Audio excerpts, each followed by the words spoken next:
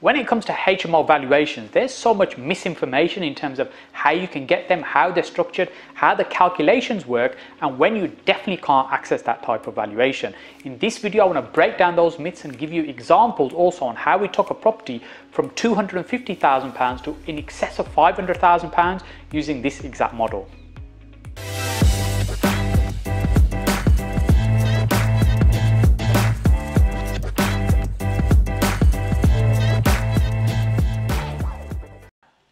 If you're watching for the first time, then welcome. My name is Hussain. On this channel, I have 3 videos a week to ultimately help you get further faster in your property investing journey. So when it comes to valuation of property, there's really 2 key methods that people use in this country. One is the traditional bricks and mortar valuation, and the other one is what we call the commercial valuations, or sometimes called investment values. Now, the holy grail in HMO property investing is when we can take a property, increase its value significantly because the income is generating, refinance it, i.e. take on a new mortgage based on its higher value, extract all that cash, pretty much get all your money out and go again. But most people get this completely wrong and make a mess of it. The first model of valuation is the one essentially we want to avoid when it comes to HMO commercial valuation. That's the traditional bricks and mortar. And the one people get wrong and people get mistakes on is they don't really understand the difference between the two. So a bricks and mortar valuation is normally what you would get on, say, a traditional buy-to-let type of property, where what the surveyor is coming out to do, they're valuing the property based on what it is to any other similar property in the area. And they'll refer to what's called comps or comparables. And what they're essentially doing, they're looking at similar properties of a similar style within the locality that has sold recently, and they use that as a guide to what your property would be worth. So for example, if number 10 down the street was sold for 100,000, and if the one on the next street, which is very similar, was sold for 98,000, and one across the road was sold for 102,000, or within the last 6 months, then around £100,000 valuation is going to be fairly sensible, and that's what they use, and that's the guidelines that they'll use. So that's okay for your buy-to-let property. But when it comes to HMO valuation, we want to structure things in a completely different way. And the reason for that is because what we're trying to do, we're trying to get a much higher valuation. But with bricks and mortar, the way they're valued, they're not designed to be valued on income.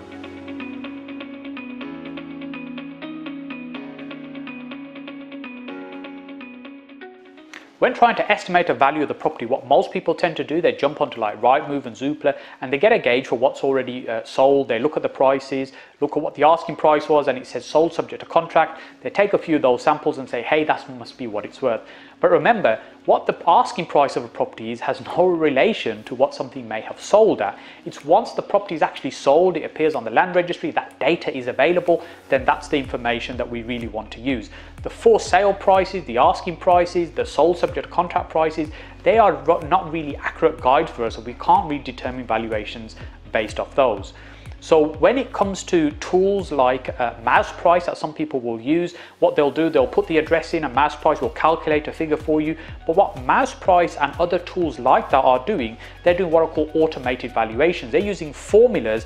They just use a calculation of different properties that might have been sold in the area that come up with a figure with what they think that property is worth. Again, they're not very accurate ways of valuing property. Really what you want to do is stick to the actual sold ones, because at the end of the day, whose opinion of a valuation is the one that counts, and it's the one of the RICS surveyors. Your chartered surveyor, it's their opinion that matters. And if you can do good research very similar to what they would do, that means you're going to be much more likely to arrive at a figure that they'll arrive at, and hence not be disappointed when the surveyor comes out and gives you a figure of what that property is worth. But remember, we're talking about bricks and mortar valuations, but that's not the way we want to do it. In a moment, we're going to jump into commercial valuations, which is really what we want to do when it comes to HMOs. That's how we can get our cash out. But if you're enjoying this content, make sure you smash that like button, subscribe to the channel as well, and enable the notification bell, because that way you're notified when we've got great videos like this being released, so you don't miss out on any of those.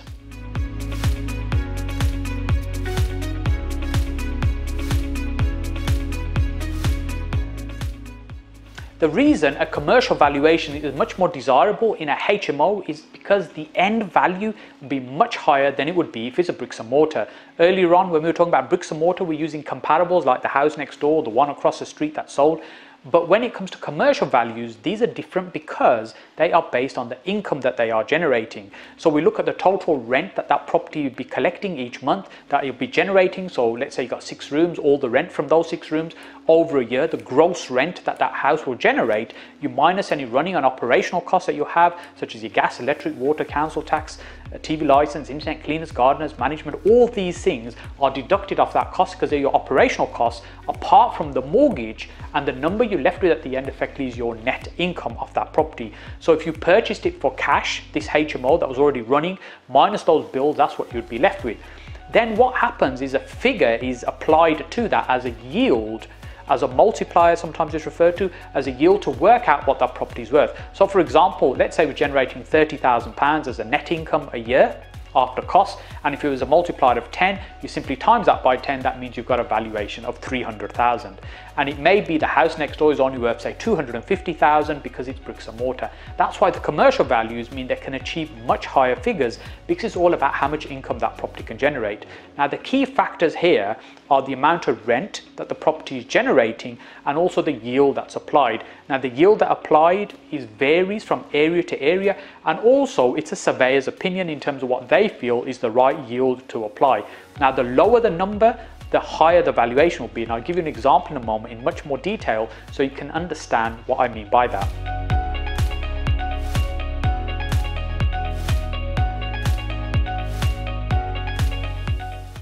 So by now you've probably realised a commercial valuation is much more desirable than a bricks and mortar on a HMO. But if that's the case, why do so many people get this wrong? Or why is there so much misinformation?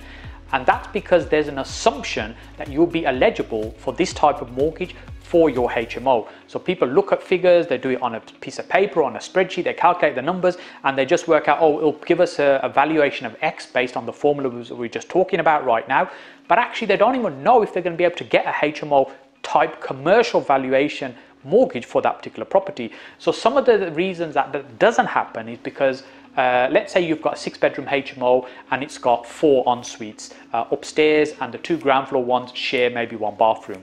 How easy would it be to turn that property back to a regular house? Well, actually quite easily. You'd remove the beds from the bedroom of the ground floor, put a sofa in, put a dining table in, and hey presto, it's not that different from a family house.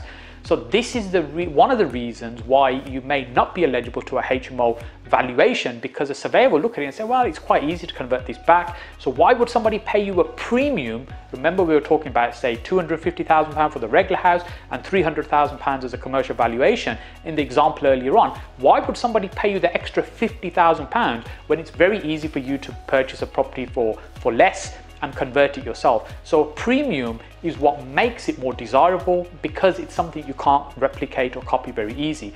And another case where you can get HMO mortgages much easier, where its planning classification has changed, or it's in a place where there's limited amount of supply, you can't get into that market very easily. Article 4 is a great example of this. Once Article 4 has been applied to an area, that means new HMOs is restricted coming into the market. So the ones that are already there, they have a premium, a higher value. So getting commercial valuation on those properties is much easier, because it's already in an area where it's difficult to start others. Another way to do this is to, rather than have, say, a 3, 4 or 5-bedroom HMO, you have a 7-bedroom HMO. And the reason for that is because it changes its planning classification. And if you're interested in learning more about licensing and planning, I've got specific HMO videos on this, and also about the running costs as well. We'll link them down in the description below. So after this video, make sure you check that out as well.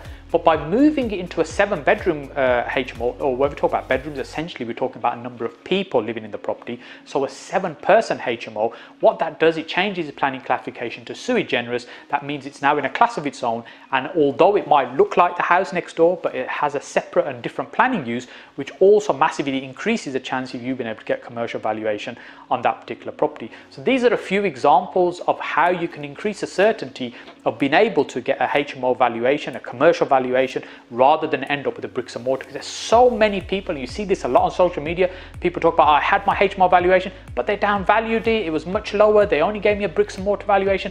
And the reason for that is because they're missing this, and they don't really understand how those valuations work, where they will apply them and where they won't. Because remember, what the surveyor is doing is valuing that property for the bank to saying, yes, I believe it's worth this amount of money, and if you're lending money against it, and if you ever have to repossess it and sell it, you'd be able to achieve that figure.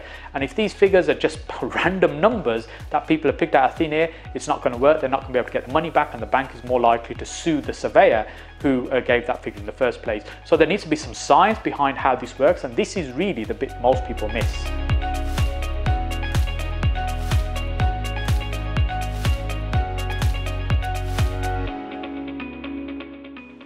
It's all well and good talking about the theoretical side of HMO commercial valuations, but it'd be much more useful if I apply it to a real life situation. So let me share with you the numbers on our most recent one that we've done. This was literally in the last few weeks that we've completed. I'll break down the numbers. So this is a property that we purchased for £249,000. It's a 3-story Victorian end terrace house, no different from many of the others that we tend to use for this type of purpose as a HMO.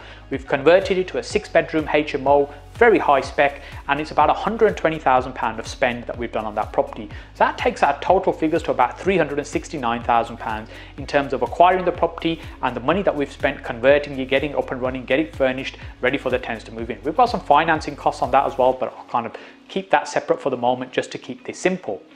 Then now when we've done our recent valuation, the way the valuation has worked is we look at what's the rent that that property is generating. And those rooms are really nice quality rooms. We're generating about £700 on average per room. So I'm just checking my figures here. We've got rent coming in of £4,170 for those 6 rooms, which is just under £700 a room. So that means over a year we are generating over £50,000. In fact, £50,040 to be precise. So that's our gross rent that 6-bedroom house is now generating for us.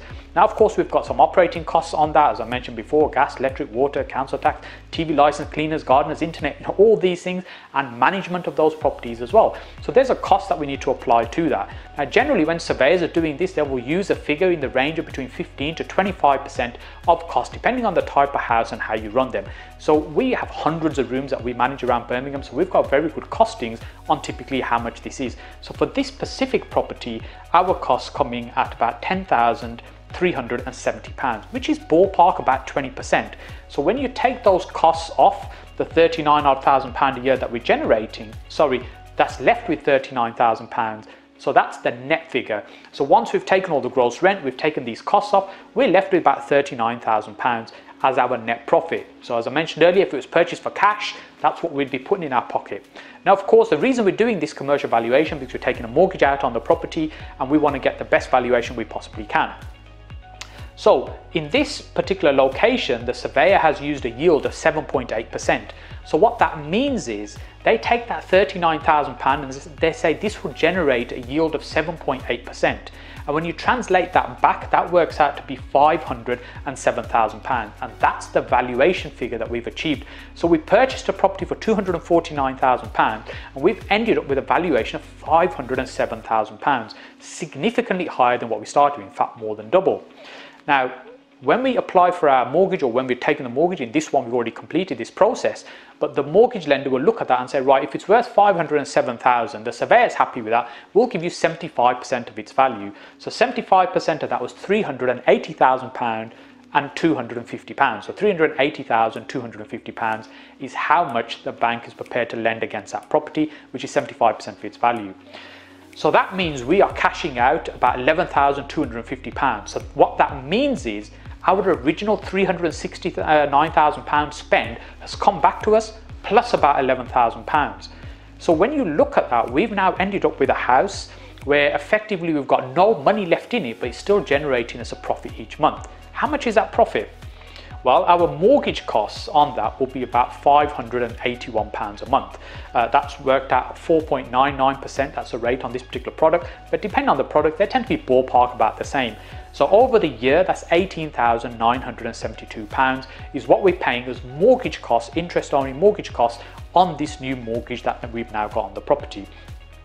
So when you take that off our initial net rent of £39,000, we are still left with in excess of £20,000 a year profit on that property. So not only have we got all our cash back out of it, we own a house for free effectively, we're generating £20,000 a year net profit, and we've still got equity in the property of about £126,000. Now, if you just let that sink in for a moment, this is why HMOs and commercial valuations is such a desirable strategy. Not only do you get massive cash flow each month, you are building assets for the long term and that have got equity in those as well. So a very quick tip for you to do this in a very easy way, because not everybody's a numbers person, and look, I don't remember all these numbers. I have to glance at the screen to make sure I don't get any mistakes. I'm sharing this with you, but a very simple way to do it, if you like, a back of an envelope type calculation, is you can look at the gross rent for the year That's how much total rent we get. So in this example, I said it's about £50,000 a year rent that we're collecting on that house, and you simply multiply it by 10. It's a very crude calculation, but that would be £500,000, not far off what we've just calculated anyway.